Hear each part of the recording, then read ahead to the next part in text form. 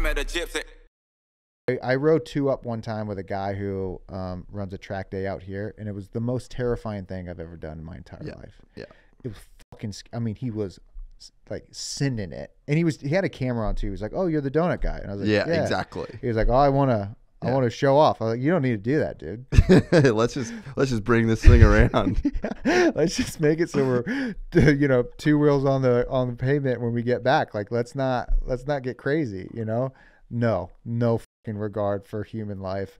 Just absolutely like Just lick the stamp. yeah, insanity. So, and he's like a bush league, like track guy. The MotoGP guys, I can't imagine, the level of like how fast their brain can process stuff. It's nuts. I went 2 up with Jack at the bend. Oh, really? And it was fully fucked. Oh, dude. No way. Like, it was not cool. No way. Yeah. Dude, that makes me nervous for you. And he goes, because the bend's a big track. Oh, yeah. And he can probably get it hucking pretty fast. Well, we did, I'll show you some videos later. We did 287 Ks down that front straight. No way. And then just overshot turn 1.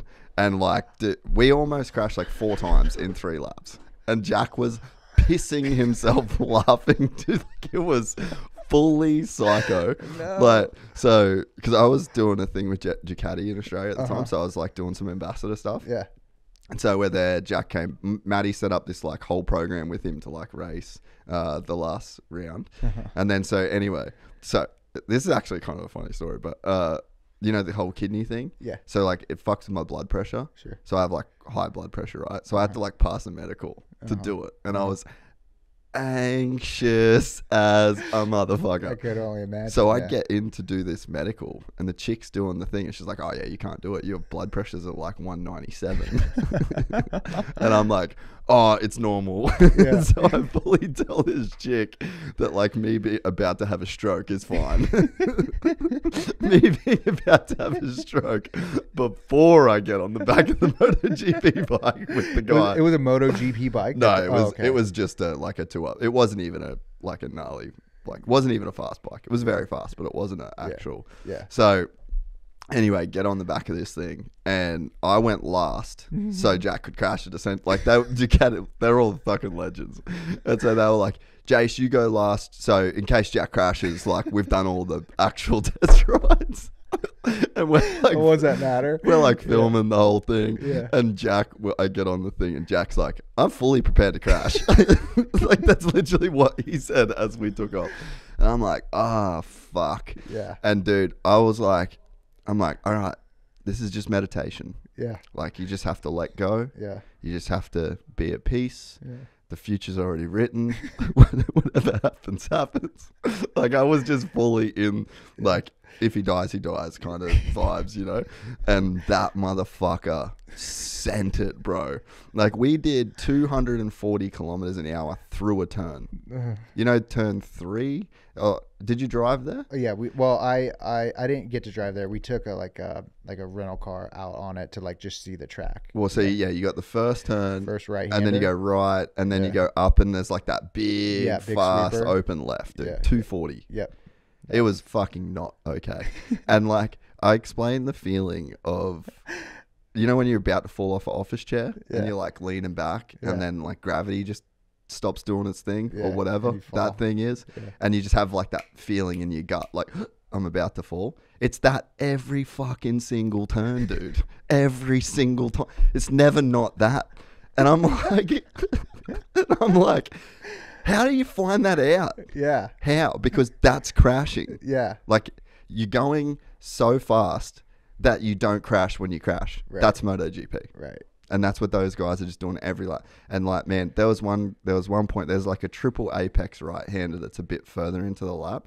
My fucking foot come off, dude. Like, I just fully couldn't stay on the bike. My fucking foot hits the ground while we're wheel standing. We wheel standed like that whole way through that apex. The bike was Jack was fucking giving it, bro. My foot come off, drags the fucking bike. We're like full swapping, and he did not back off. Just kept it wedged, dude. It was fucking out of control. Jeez. How many laps you do? 1 lap? 3. Oh my God. Oh, bro. Yeah. I did 3 laps at Buttonwillow. Did it have like the tank gripper? Yeah. And the arm pump I got. I thought I'd die from that. Me too. The hardest part was like the guy who's doing it, his name's Dustin. He was like, yo, tap me. He goes, we'll do 3 laps. Tap me if you want to stop. I didn't have that option. Well, I would have loved it. I was like, we did 2, and I was like, you're not fucking tapping this guy now. But I wanted to tap. Oh, I wanted to tap corner 1. I was like, all right, I'm done. Like, I got the idea of what this is. And I gripped that thing so hard. I was like, oh, I'm going to fall off because I've out-gripped my arms. Like, they're locked up now. Like, I can't. You're going to have to peel them off the fucking tank gripper. Dude, it was insane. I could only imagine with Jack ripping it around. well, and it's like... Did you learn? Like, here, and here's the thing. They were like, yo, do a 2-up so you can learn. Oh, for sure, dude. You learned some stuff? Yeah. What'd you, I mean... Well, so... I guess the limit of what a bike can do. Well, that is... Yeah, so there's definitely that. Like, because it was sick doing the Ducati thing. Like, I did it for 2 years with him in Australia, and I'd get a new bike like every kind of few months. Mm-hmm. And I did a few track days in that time. I think I did like 4. I got to do Phillip Island. Oh. But I got to do Phillip Island after I did that with Jack, and I'm like really glad I did, just to like understand the physics of what's actually possible. Sure. And Brandon Semenuk said the same thing. I don't know if you know who that. He's the dopest mountain bike dude in the world. Yeah. But he does rally now. So he's like won all these slope styles, like he's won fucking Rampage, like, and then he started doing rally and he won the fucking rally championship. Dude's a G. Yeah. And he said the biggest thing with him was he got to go in a rally car with a rally driver.